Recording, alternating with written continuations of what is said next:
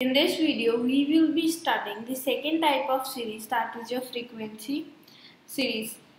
See, your frequency series are of two types, that is your discrete series, or you call it as frequency array, or the frequency distribution.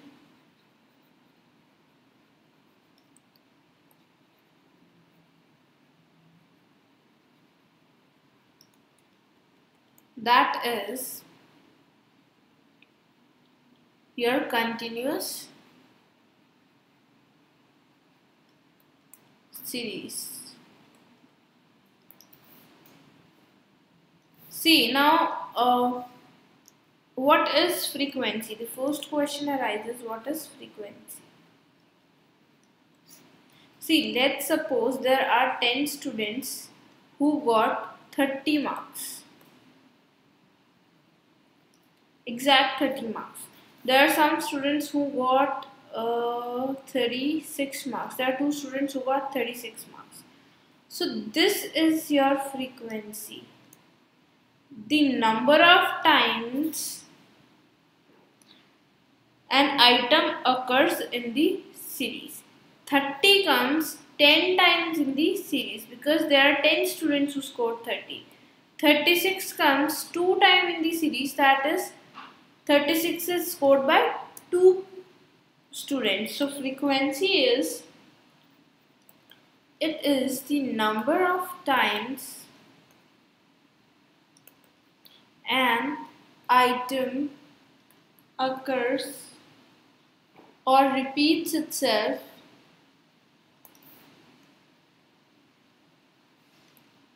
in the series, right?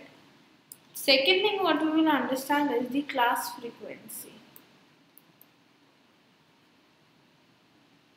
Now when we say that the marks scored from 30 to 35, the number of students are 2. The marks scored from 35 to 40, the number of students are 10. So this goes on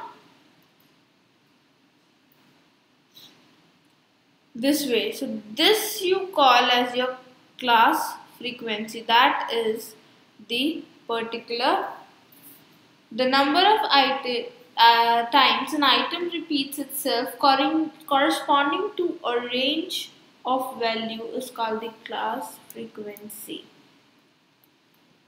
The number of item times an item repeats itself corresponding to a range of value or class interval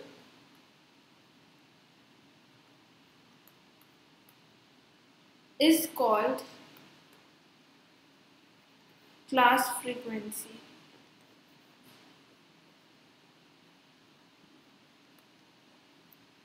Now this is your class frequency. 30 to 35 is your class, and this is your class frequency. The other term that comes is the class interval. See, this is your class 30 to 35, then 35 to 40. This is the class. Now the difference between them is of 5 numbers. So this is your class interval. So here we have learned about frequency, class frequency and class interval. Now let's understand what are telebars. See, for one number you write this. For 2 you make 2. For 3 you make 3, 4. And when you have, there are 5 times an item occurs, that is this. Again you will start with 6, 7, 8, 9, then 10, 11, 12, 13, 14, 15, 16, 17, 18, 19, 20. So this is how these are called as tally bars. Let's suppose you have to write that these are your marks obtained, that is 10, 15, 20, 30, 36, and the frequency. Frequency means the number of students who have got 10 marks is 4, the 15 marks 5, 8, 5, 4. Means these marks are obtained by these many students. 4 students have obtained 10 marks, 5 students have obtained 15 marks, 8 students have obtained 20 marks, 5 students have obtained 30 marks, 4 students have obtained 36 marks. So this is your marks. This is your frequency. Now let's make tally bars. 1, 2, 3, 4. For frequency we make the tally bars 4. 1, 2, 3, 4, and we do 5 like this. Then 8. 1, 2, 3, 4, 5, 6, 7, 8. 1, 2, 3, 4, and 5. 1, 2, 3, 4. So these are your tally bars. The first series that we will be talking about in frequency series are the discrete series. Now, what are your discrete series? It is that series in which data are presented in a way that exact measurements of items are clearly shown. Let's understand. I am giving you 20 students data of marks of class 10th. 20 students data of marks of class 9.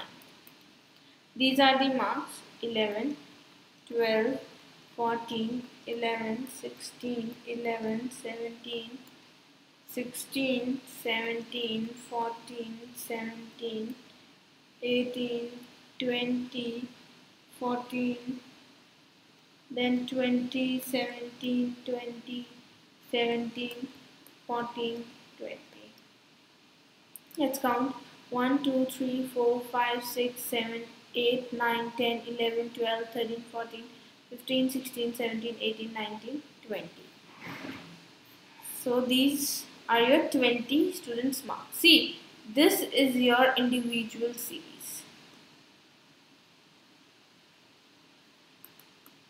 It is given, simply it is given, the data is given to you. Now you have to convert it into discrete series. What you see, 11 is coming how many times? See, 1, 2, 3. So, is there any marks below, anyone having marks below 11? Nobody. So, you're starting with ascending order from 11. Then the marks is 12. Do they have any marks in 13? No. They have 14. Then anyone have marks 15? No. They have 16. Then 17. Then 18. Do anyone have marks 19? No, 19. Then only 20. And anyone above 20? No one. So, discrete series, we have made the series that only marks are from these many. Now we write the frequency, the number of times the student is getting this mark. 11 marks are obtained by 1, 2, 3 students. 12 marks are obtained by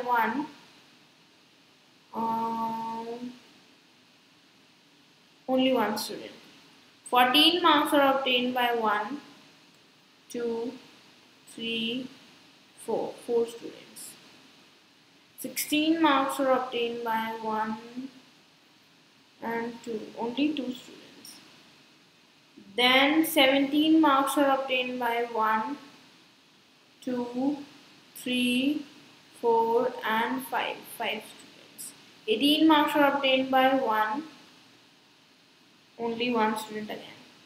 20 marks are obtained by 1, 2, 3 and 4. So the number of students were 20, so you add this, you will get 20 students. But what we have done, we have summarized the data. Now we can draw the tally bars from it also.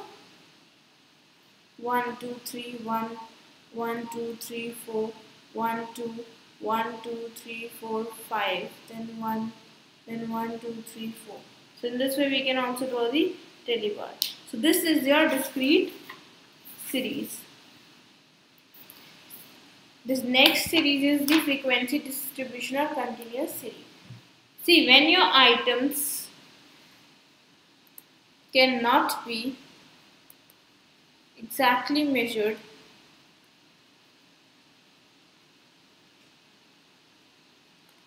then these items are assumed to be in some range value, and we put those items into the range value. Now let's see, we have the marks obtained from 10 to 15, 15 to 20, 20 to 25, 25 to 30, 30 to 35, then 35 to 40.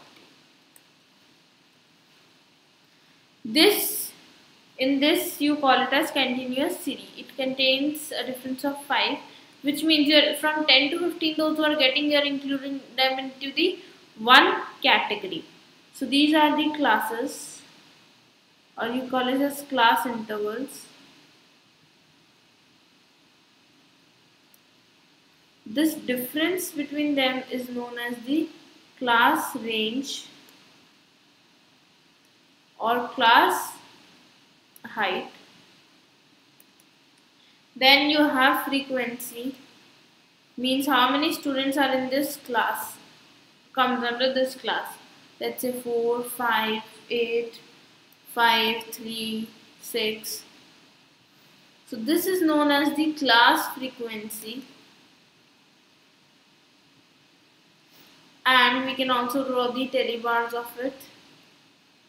That is 1, 2, 3, 4, 1, 2, 3, 4, 5, then 1, 2, 3, 4, 5, 6, 7, 8. 1, 2, 3, 4, 5, 1, 2, 3, 1, 2, 3, 4, 5 and 6. So we can easily draw the tally bar. So in this way, this is your continuous series or the frequency distribution series. I hope you have understood. Do download our Scholars Learning app and enjoy the learning experience with us.